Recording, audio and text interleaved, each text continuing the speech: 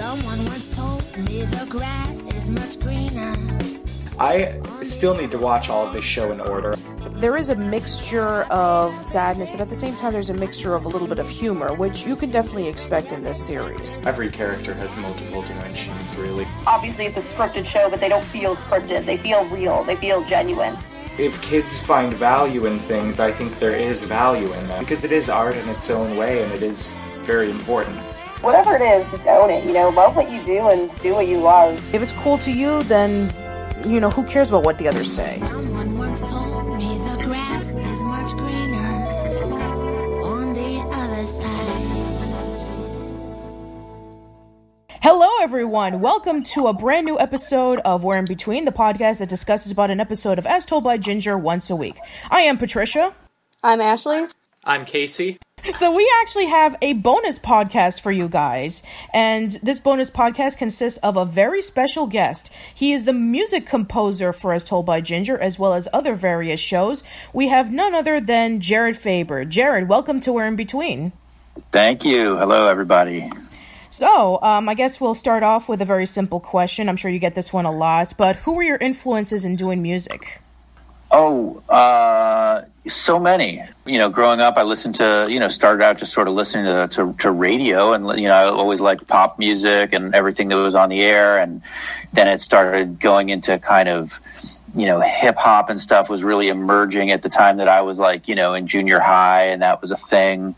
And then I started getting into blues kind of early on, and then I went to see this documentary about Chuck Berry when I was a freshman in high school that kind of turned me on to a whole bunch of stuff. And as high school went on, I kind of started getting involved in jazz, and then I wound up, going to Berklee College of Music and studying, kind of with a concentration in jazz. And so all of that music that I've mentioned, which is a ton of music right there, it's all influential. I guess the biggest point as someone who mostly makes a living as a composer is that film and TV scores, for the most part, were not my biggest influences. It was much more about songs and pop music in all the various genres of pop music or subgenres of pop music. And when I say pop music, I include things that are not necessarily strictly pop, Sure. Music that's generally played by bands or, as opposed to orchestras. Yeah, sure. Any person or band in particular that you were heavily influenced by? I'm a guitar player, so I definitely went through periods of various guitar people, which, George Benson and Wes Montgomery would be big guitar people for me. The music of Miles Davis has always been super Nice. Sort of present. Sort of realized without realizing quite how much of a fan I was that I probably had more records or CDs at the time by Miles Davis than any other individual artist. But there was also a lot of, so much music, really. It is kind of hard to, it depends on the day. Right now I'm wearing a Tribe Called Quest sweatshirt, so that I guess is an influence as well. It's all over the map. Absolutely. Casey, do you have any questions? Oh yeah, do I? So this is going to be pretty stalkery, but I was studying up on your Wikipedia page, and I saw that you grew up in New York City, went to the High School of Performing Arts, the FAME school. I was wondering I recently moved to New York City to pursue a music career for a little related music direction for theater, and I'm interested in what your experience with music in the city was like, and what it was like at the High School of Performing Arts. Yeah. You guys are all in New York, right? Just me. No, just him. Oh, you're the only one here. I'm Midwest. I used to live in New York, but now I live in Florida. So, yeah, the question being about what it was like music-wise in New York and growing up. I lived with my mom in Florida. Oh, really? In South Where Florida in Florida? Until I was Lauderhill, Fort Lauderdale area. Yeah, I'm actually not too far away from there. That's cool. This, from the time I was about 2-3 years old until I was 10 years old. And at 10 years old, I moved to New York. And so there was definitely the time when I moved to New York, I would say I remember the music I was listening to in Florida, and I remember what was changing in New York at that time. So just as a point of reference to start the answer to that question, you know, I remember in Florida, it was, you know, this would have been 70s, 80s, you know, and I remember like Duran Duran Rio was big, the Police, Synchronicity, Men at Work. This was the music I was like really aware of when I would have been in the 5th and 6th grade, prior to moving to New York.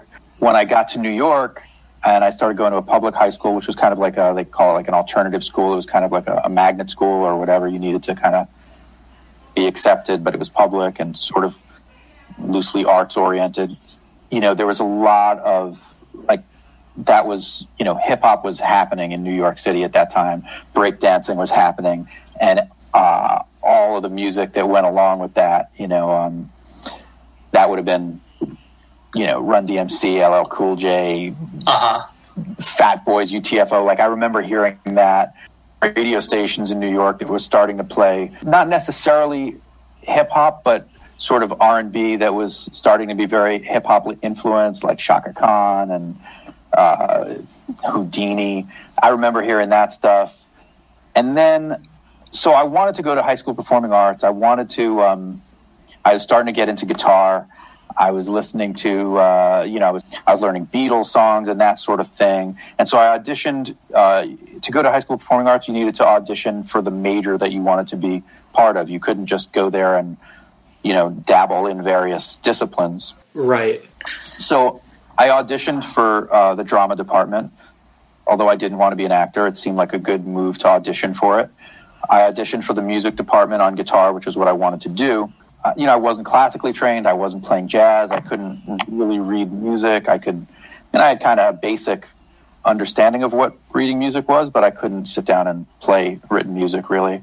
And my audition piece was literally me singing and playing Dust in the Wind. Nice. Which at the time, I had no idea the absurdity of it. I thought that was pretty reasonable. It was kind of hard to finger pick it and sing. Right. But it worked, apparently. It did not. I did not get accepted. I got into the drama department, which... Interesting. Which directly leads to how I met Emily Kapnick, the creator of As Told by Ginger, who was also in the drama department at High School Performing Arts at that time. And so throughout high school, I did go there as a drama major, and I did remain a musician throughout, and always had my guitar, and always was taking lessons outside of school, and eventually coerced some teachers in the music department to allow me to take a class in that department, the jazz improv class, which really that wasn't done. You know, you had to do only your major. But, you know, and I was friends with a lot of the kids in the music department, and, you know, many of them have gone on to be professional musicians. And I went from there to study music in college. So anyway, I mean, and then as far as what was going on in music at that time in New York, so I graduated high school in 1990. So I guess I was in high school from 86 to 90. The music that sticks out in my mind is like, this is when I was really starting to explore jazz, because I ultimately, that became very personal music for me. But I would say at that time, I mistakenly felt that the most important thing was to pursue more and more sophisticated music. Sure. You know, as a means to getting better, I guess. And I started realizing that a lot of the music that I was sort of getting turned on to at that time in the sort of jazz world, one of the things that was happening was it was sort of the middle of the sort of fusion era of jazz. I don't know, that, you know, it was there was a certain movement of music that I started to realize that the stuff that I was listening to or people were telling me to check out or that I liked was actually happening in the city on a regular basis. Sure. And one of the guitar players who I was really interested in those days was a guitar player named Hiram Bullock, he was the first, you know, some people might know him. He was the first guitar player in the Letterman band when David Letterman first went on the air. He was kind of a session player and well-known New York guitar player. But the point is, I kind of got hip to him and was listening to that music, and then realized that he was playing in New York, in the city, like pretty much every week, as were guitar players like John Scofield and Mike Stern and a lot of these sort of fusion jazz guitar player, as well as lots of other music in the jazz world, as well as like a still vibrant like bebop scene. There was a club called Augie's, which is now Smoke on 105th and Broadway. And the thing about it is that in those days, you could kind of go out as a kid and get into some of these clubs, you know? Right. And hear the music. It wasn't like, every week I was out in some jazz club. It wasn't like that, but like, you know, my dad could take me out, or maybe someone I knew was playing, or at some point I was living close to where there was a spot that people were playing, and I would just sometimes take a walk and hang out outside and hear the music. So that was one of the things that was happening. Totally. The other thing that was happening in music at that time, I mean, the Beastie Boys' License to Ill came out when I was a freshman in high school. When I look back on it now, I see so much that was going on in music and right in New York. I was sort of aware of it, but not so conscious of it. But I knew that I liked the music that was specifically coming out of New York. I sort of had that as a detriment in my mind of like a New York versus LA thing, because I live in LA now and ultimately moved out here to pursue this work, and starting with As Told by Ginger. Well, that's awesome. And you mentioned jazz fusion, and I definitely hear that influence in As Told by Ginger. Oh, no. That's not deliberate. Yeah, I mean, it's not literally jazz fusion. I get the scores mixed up with Hey Arnold, too, which has some of that as well. But yeah, that's super interesting. I should probably pass it along to Ashli. Yeah, sure. As a composer, you also composed the theme song, and just a quick note to you that me and Casey did a podcast on like our top 5 everythings, and we both agreed that yours was the top Nicktoon theme song, so props to you for that. I just want to know like what your influences were, like what the process was in writing that and that sort of thing. You know, as I mentioned, I've been friends with Emily Kapnick since high school, and when that show started to go into development and we started talking about musical styles, some of the, we were kind of kicking around a lot of bands that were like the band Garbage, and a lot of bands that sort of had a bit of an electronic sort of production-y element, but were sort of rock, a little bit of like things that had a female point of view, if that's a fair way to put it. Obviously, As Told by Ginger is a show about a young girl who's going through a lot. So, we wanted to have a musical palette that reflected that. And originally, the song was going to be more in that sort of style. Emily and I wrote it together, as we have on many shows and many theme songs. I had done a demo, which I think we even aired. I think the first couple of episodes had the old theme song. And then I don't know how it came to be that Macy Gray wound up performing it, but both Emily and I loved the first Macy Gray record. It had just come out at that time. I was living in New York. I think Emily might have even told me, go buy this record by this lady, Macy Gray. And we were talking about how much we dug it, but this had nothing to do with the show. We were just enjoying that record. And then, we did our song, which had nothing to do with that. And then one day, maybe a week or so into the show airing, I don't remember exactly, but I know I got a call that, they had gotten Macy Gray to, was going to sing the theme song.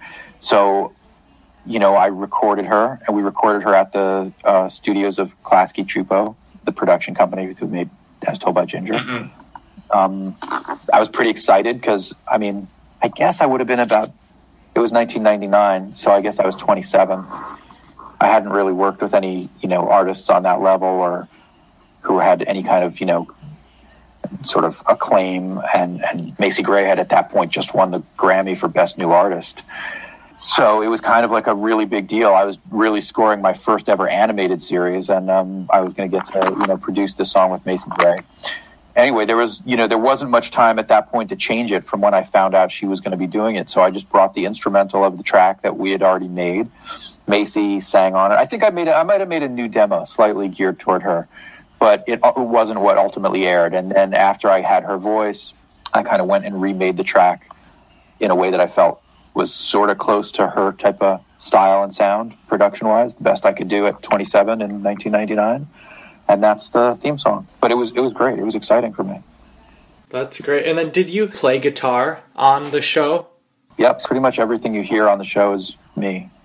Oh, cool. I assumed. That's awesome. music-wise. I have to say that not only is the theme song really memorable, but a lot of the songs are too. Like when in the episode "Come Back, Little Seal Girl," you have the Little Seal Girl song. You have "It's Courtney," and also various episodes like "Splinter in My Heart" and a lot of the other songs. So, what was the process and influences of writing those songs? Usually, what happens, and this is not just unique to As Told by Ginger, but in the case of As Told by Ginger, certainly, usually the scripts were written and those songs were written into the script by the writer. So in many of the cases, that would have been Emily, who, decided that she wanted a song here, or she would write, hey, at this point, Ginger picks up her guitar and sings, and then she would write out in the script the lyrics. A lot of the times when it was Emily, and again, I've been working with her for so many years, and we kind of have our way that we do things. A lot of times, it's just been best that she'll sing it to me what she has in mind. She'll sing some sketch that she has in mind. She usually has an idea for a melody. Sometimes there isn't. Sometimes I get the script and I just look at the lyrics and I put a song to it. But most of the time, it works out. Sometimes I do that, and she goes, "Can I?" After I've written the song, she'll be like, "Yeah, it's good. Can I sing you how I imagined it?" And I'll say, "Sure." And I'll be like, "Oh yeah, let's do that." And then I'll kind of rework her idea into more of a song. In the case of Little Seal Girl, that one was written by Eric Casimiro, who was a producer on the show, and again, someone who I've gone on to work with for years. And he usually has it written into the script, and it flows in a way that fits nicely to music, but he doesn't generally give me any musical direction other than like maybe style. He might say this is a pop tune type number or whatever, Anyway, I do it and the actors record it, and then that happens ahead of animation. And does that answer the question? That's basically it. Yeah, that answers the question just fine. Yeah, so in terms of the production of the instrumental tracks, would you have session musicians, or would you use like loops and samples exclusively? On As Told by Ginger, on the theme song, it was myself and there were 2 session musicians. A drummer, I assume, right? There was a drummer, and actually I had a bass player on that. Both great guys who play on all kinds of stuff. But aside from that, like I said, pretty much everything you hear is me. Unless there was a situation where like I needed a saxophone or a clarinet, which I don't recall if that came up. It must have at some point. Probably in the episode like Ginger Solo, in which when Miranda was playing the guitar, the clarinet, or maybe that really bad clarinet in the episode of the first episode of season 2, where it focuses on Darren. So yeah, there was a little bit of clarinet. I don't know if it was. Yeah. That, I might have brought someone in. It was 1999, 2000. I don't recall exactly, but yes, those would have been the only instances where I would do that. Anything that had to get played on guitar, bass, anything I could do with keyboards and samples, I did. Mm-hmm. Obviously, As Told by Ginger had a lot of acoustic guitar, and it had like those little rock kind of stings and stuff. It had the little themes for Blake and those kids, and all of that was just done. I either played it or we did it with samples. Nice. And I don't know if it was an intentional or not, but I feel like the show captures that early 2000s pop sound pretty well. Like you listen to it and it evokes an era. That's what I meant about like what we were talking about initially before the Macy Gray thing, before, when we were just kind of kicking around with like what the sound of the show could be. Another artist that we probably would have referenced would have been like Alanis Morissette. And I don't, not that the show goes all the way there as far as a band like Garbage or Alanis Morissette. It wasn't, the production wasn't as sophisticated. And honestly, I listen to it now and I find things about it to be charming, and other things I'm like, wow, I had no idea what I was doing, I think it had a sound, and, yes, definitely that was the influence. We were trying for it to sound contemporary at that time and to reference that kind of female rock, I guess. What has been your favorite show or film to work on, and why? Suburgatory was pretty great. And I guess the reason is, I mean, again, another Emily Kapnick project, and it's always great working with Emily because she's brilliant and funny. And that show had a bunch of cast members from Saturday Night Live, and it had some musical numbers, and it felt, in a way, there was sort of some clear similarities to As Told by Ginger, but it was sort of all grown up, and I mean that from like the production of the show and like just our ability to make it. That was definitely a favorite of mine. I've enjoyed a lot of them. My question to you, what have been your favorite episodes of As Told by Ginger looking back on it? Hello Stranger. I would say when we made Hello Stranger, that was the best episode ever made. I think it's the final ever episode of As Told by Ginger, and I don't know. See, I feel like maybe the last season of As Told by Ginger never aired or something like that. Is that true? You guys probably know what better it was than is me. that the final 6 to 8 episodes of As Told by Ginger never aired in the U.S. They did air in other locations like Canada and the United Kingdom, but for some reason, the last episodes of Season 3 never aired. It wasn't until, believe it or not, just a few months ago in which they actually aired 4 out of the unaired episodes. So, a lesson so in time. crazy. Yeah, I know. That is I didn't know that. Yeah, it's true. I think it's the final episode of As Told by Ginger ever, I think is the best. Oh, the wedding frame. Is that it? Is it the one? Basically, it's the one where Ginger almost dies. Oh no, that's the lesson in tightropes. Okay. Yeah, the episode, the wedding frame is the series finale, and that was with the wedding. With right. Dr. No, David. the one where Ginger almost dies, and it flashes forward to seeing Ginger grown up. Yeah, that's a lesson in tightropes. That's when Ginger I think that's gets the best sick. episode ever. Oh, really? A lesson in tightropes, huh? I think so. I mean, again, I haven't watched any of these in a long time, but that's what I recall as being one of the best episodes. I mean, because it just, like, to me, it was like the most genuine. Like, it was like, if I recall correctly, it felt very heartfelt. And there was a few. That one, like I said, Hello Stranger. Yeah, I mean, I do think that probably the wedding frame was great. I don't remember that well. The one where, oh my God, I mean, all the ones with Noelle Sussman. Oh my God. Like, and she was gone, and she was gone. Yeah. And she was gone. That's what I'm talking about. And she was gone is probably another great one. And then the other one I would say in a different way, I think it's the one with oh God, where Carl sings that song and the teacher dies. Oh yeah, I remember. That's No Hope for Courtney. Is that what it's called? Yeah, that's what it's called, where, Mrs. Gordon is fed up with Carl, and, she decides to plan on her retirement, and Carl sings that song of wanting to get her back. And she dies. Yeah. I don't know if she dies in the show. In real life, the actress passed away, and the episode was dedicated to her. If I remember correctly, I could be saying something that's totally not true, but I think that's what happened. So, I don't know. Those are some of my favorite As Told by Gingers. Those are the ones that stick with me anyway, the ones I remember. Wow, those are really good choices, Jared. Casey, do you have any other questions? Yeah, I could do one more. I was wondering if you were familiar with / in touch with any of the other sort of Nicktoon composers of that time. So, like, specifically I'm thinking of Jim Lang and Guy Moon, who are two of my other favorites.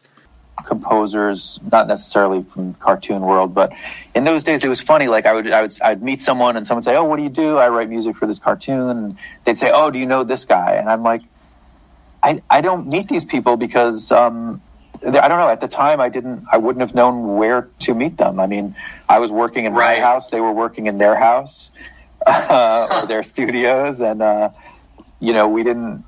There wasn't like a social network of people who wrote music for cartoons. And I got to be honest, I didn't really follow along with who anybody was. I certainly knew who Mark Mothersbaugh was because he was very involved with Klasky Chupo and is a very well-known, musician. And I'd met him once or twice. I knew who Drew Newman was because he did the other Klasky Chupo show. I met him once. And that's it. I really didn't know any of those guys. Okay, interesting. Honestly, I didn't watch those shows because I was 30 years old. I'll go with my last one as well here. More directly show related. Just who's your favorite as told by Ginger character of what you've seen, of what you remember? I think the thing that was so great. Are we talking about which was my favorite character or who was my favorite actor, I guess? But both. Both, yeah. I mean, the thing that was so great really was that everybody was so good. A favorite? I mean, Mrs. Gordon was pretty awesome. I can remember her voice. But I mean, Melissa Disney, who played Ginger, she did a great job. And Kenny Blank, who, was Darren, is awesome and is also a friend via As Told by Ginger. Everybody was great. Elaine Newman. I mean, she's, classic. And I don't know. I don't know who my favorite was. I mean, as far as characters go, Carl and Hoodsey, probably. Yeah. That was the most fun. Yeah, I don't know that I have a great answer for that one. I liked it all. Totally valid. Thanks. Okay, I think that's pretty much it with our questions. Now, we have a lot of questions from the We're in Between forums. So if you don't get your question read, then we completely apologize. But yeah, thank you so much for all of the questions from the forums. We really do appreciate it. We actually received a few of them, so we're going to read them right now. So our first question comes from Simeon, and he asks, what is the best part about being a music composer? The actual composing part, or having others listen and give feedback on your music? It's definitely not the having other people give feedback on the music. But I don't know. The best part for me is realize that I've until recently had rarely ever had to see 10 o'clock in the morning or earlier. It's what I love to do. I feel very fortunate to have been able to make a living making music, and that's really the best part. And I do have a good time when I'm working on the music, and I do have a good time. I do enjoy if people enjoy the music specifically, which is it's not. It doesn't feel that common to me because music is just a small piece of when you're writing for a TV show. It's just one building block in the project. It's not about the music, so it's certainly nice when occasionally it's noticed. Oh, I'm on the page right now. Do you mind if I read one of these, Patricia? Because there's one that I think is really interesting. Go for it. We have, there are multiple questions in this comment, but I like the one, do you think the music from As Told by Ginger is timeless or more of a product of its time? And that was from Lexi, from the forums. Well, Lexi, I think it's I think it's a little bit of a product of its time, but I feel like, to me, when I hear it now, it's impossible to be objective about this, but like I said before, I feel like the show has a sound, and that's really all you in TV. I feel like that's it's kind of what you go for. Like, it's identified with the show, whether it is or isn't of the time. I certainly don't wouldn't. I think it would be pretentious to claim it timeless in any way. And there's so many things about it that are clearly not timeless. It is definitely stamped with that era, but I think more importantly, it doesn't sound like any of the other shows. It sounds like, you can hear a little bit, and it sounds like As Told by Ginger, I hope. And that's what I think it does. Okay. Ashli, would you like to read a question from the forums? Sure. I'm scrolling through them. We've kind of touched on some of the things from here, so I want to try to get ones that are a bit more distinct. Or if you have one up, you can ask it. All right. Well, I have one from HeartLover1717, and this is a really good question, by the way. I love how the music introducing an episode of in As Told by Ginger is sometimes a shout out to another artist. For example, Season 2, Episode 32, Love with a Transfer Student, the intro sounds a little bit like Santana's Smooth. Season 3, Episode 53, Kiss Today Goodbye, sounds a little bit of What's Love Got to Do With It before adding Splinter in My Heart. There is one tune I seem to recognize but I cannot place. From Season 1, Episode 11, The A-Ticket, when Carl, Hoodsey, and Brandon are playing glockenspiels in the elementary school band. It sounds like a Saturday morning cartoon bumper, or is it just my imagination? Do you recall?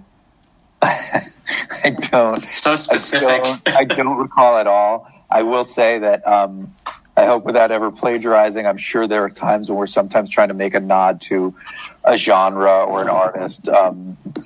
Love with the proper transfer student or whatever that was exactly called. I think that there might have always, like, we might have tried to throw in some kind of Latin influence here and there. I don't remember.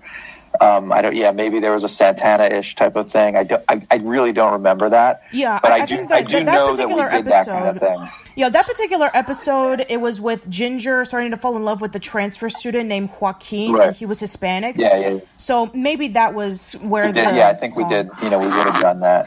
I don't know what they played on the glockenspiel on that. I think that one, the song was basically, from what I recall, it's like do do do do do do do do do do do do or something like that. I feel like it might have been more of like an attempt to do something like really avant-garde, but I really don't remember at all. Okay. Well, thank you, Heart Lover. Well, Ashli finds her comment that when you were saying you hope you didn't plagiarize or anything, but in the orchestration world, there's this great quote, good artists borrow and great artists steal. So I think that can be really relevant sometimes, that when we want to be clear, sometimes you just, more or less borrow something. So can I ask a question? Sure. Go for it. Does that happen? Yeah, why not? So how long have you guys been doing this podcast? We started doing this podcast almost close to like about a month or two, actually. Okay. And so it's just about As Told by Ginger? Yeah, but we do other podcasts on the side. Like, I do a podcast called Casual Chats, in which I talk about various topics, and I've been doing that for almost 5 years. Yeah, and me and Casey do a show called the Friday Night Nicktoons podcast, where we talk about various Nicktoon episodes. And we watched a few As Told by Ginger episodes. In that, realized we really didn't know a lot about the show, had been missing out on it, and felt like because it has such a through storyline, we wanted to watch it in its entirety in order. Yeah, and that's a unique thing about As Told by Ginger, right? It's not usually done on those shows, which I think is part of why we didn't last all that long. Yeah, it only lasted for 3 seasons. Well, yeah, because it was written almost real time. She starts high school and she kind of gets to the end of high school.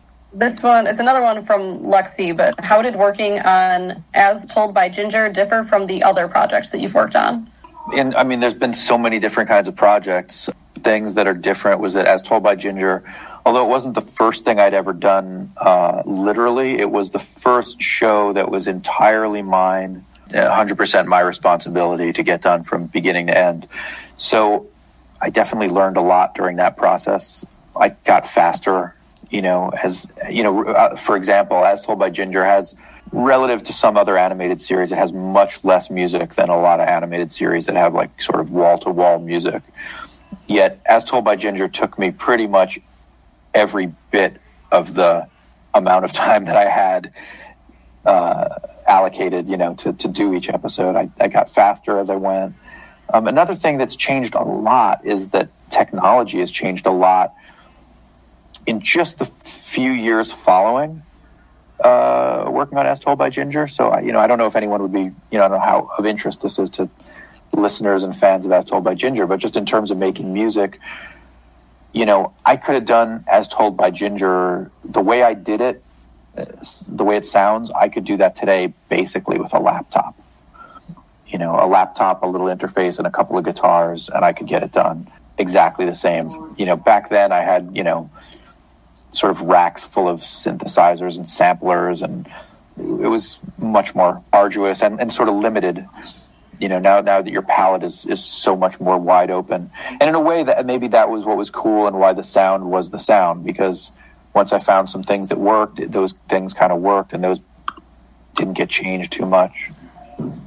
So that's some of how things have changed since, on other projects. But I was thinking I'll bet you would kill to be able to go back and do the production in half the time that it would have taken with all that equipment then. Yeah, I could have made it sound so much better, or I would have made so much better choices. But I also hear certain things that I think, oh, wow, I was, kind of being in a different kind of creative than I am now, because I was actually trying to figure out how to do it. And now if I were to look at a show like that, I would sort of assume that I knew the answer. You know what I mean? I could look at a scene and be like, oh, I know what this needs. This just needs to be that acoustic guitar thing or whatever. Back then I was like, I don't know, is this going to work? Let me try this. Is this enough? Does this fly? Are they going to think that this sounds like a real show? or are they going to find me out that I'm just a kid? With Right. some limited guitar That imposter skill, syndrome is so real, yeah. Yeah, so it definitely. I think that there's some creativity that I like to think I'm finding ways to be creative now, but it was like I was really learning how to do that. Like everything I did, I was trying to figure out. Oh, I think this is how you do it.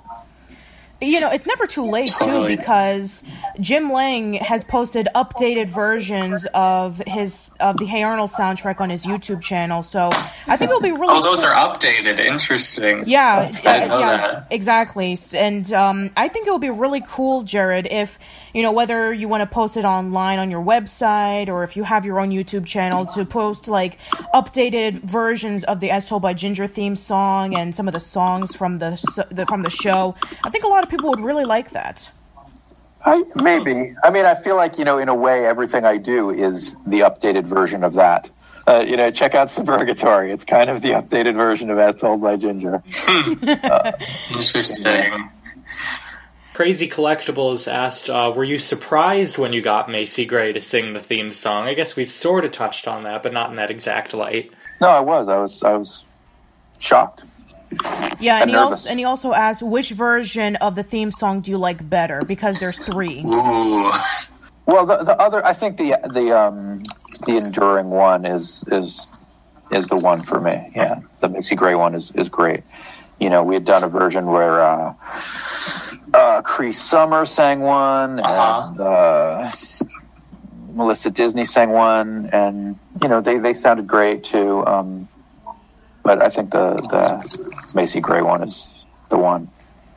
And then in a strange, random, and somehow unrelated turn of events, Emily and I did another theme song with Macy Gray years later for a show that Emily created called Emily's Reasons Why Not, which was, a short-lived ABC sitcom. And I don't know why. I don't know how it came to pass. It was, as I said, it's seemingly unrelated. They're like, hey, Macy Gray's going to sing the theme song. And we were like, oh, okay, I guess this is just what we do now. We do theme songs. That's awesome. All right. Well, I think for the most part, the questions have already been answered by our discussion. So, yeah, that's pretty much it for the questions. So again, for all the people in the forums, thank you so much for your questions. We really do appreciate it, and I hope that you guys tune in for whenever we have another one. So, I think we can wrap things up. So, Jared, do you have any final words to say looking back on As Told by Ginger? No, I don't. I thank you guys. It's interesting that that people still have some interest in that show. Just a show that basically ran for 2 seasons in between '99 and 2001. It's cool that that it resonates with some people. Yeah, definitely. All right, so I think that we can conclude this episode of We're in Between. So, Jared, why don't you plug your stuff and let us know if any upcoming projects that you're having. Oh, okay. I'll plug my stuff. Sure. I have a project called War and Pierce, which I would love for anybody to check out, which is a great couple of singer-songwriters who I kind of, produce and write with. And, it's War and Pierce, warandpierce.com, Facebook, all of that. And, you can check out my website for all the things I work on, jaredfaber.com. Awesome. I'm there. I'm on the Facebook. I'm on the Twitter. I'm on the Instagram. Well, thank you so much for appearing as a guest, Jared. We really do appreciate it. Thank you guys so much. I appreciate it too. It's fun. Yeah, thanks so much. All right. Well, thank you so much for listening, everybody. Let us know in the comments below on your thoughts on the soundtrack of As Told by Ginger. And who knows, maybe sometime down the line we'll be able to have other guests for We're in Between. If that is the case, then you guys will be the first to know. So, hope to see you guys around soon, and thank you for listening.